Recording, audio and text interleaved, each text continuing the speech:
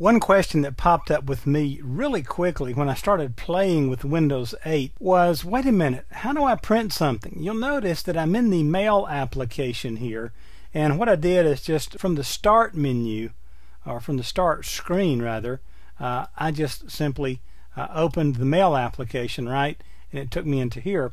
And so I like this and I wanted to print it out. Well, how do I do that? Well, you know, there's nothing up here to drop down that gives me anything about printing. If I right click, let's see, I can sync, I can pin to the start, I can move. That's not going to help me any. So exactly how do I print this email message? Well, here's how you do it.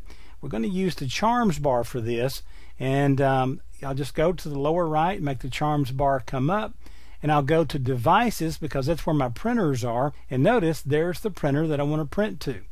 I have a Brother HL2270 laser printer, and so I just left click on that and it pops up, and I want you to notice how really intuitive this is. This shows me a preview of my print, and I can see the next page if I would like right here. I can tell it, you can see right here what page I'm on. Now, as I'm previewing, I can tell it to print multiple copies right here.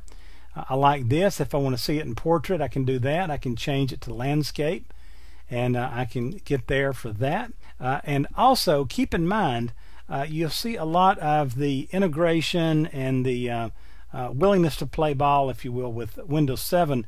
This has the Windows 7 drivers from Brother on here. These have not been updated for Windows 8. And notice here, this is the letter size.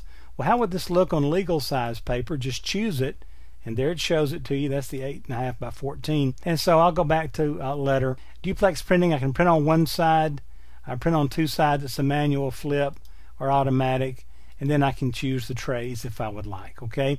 Then there's even more settings. I can click here to get in to that, and then I can just go back to the previous screen from there and see this, and then just click print to make the magic happen. And I don't want to do that and make a bunch of noise here. Okay. So to print from anywhere, just simply go to the location that you want to print from and bring up the charms menu. Win Logo C will bring it up, right? And then I can just go to devices and choose what I want. That is how to print something using one of the Windows 8, what used to be called Metro apps.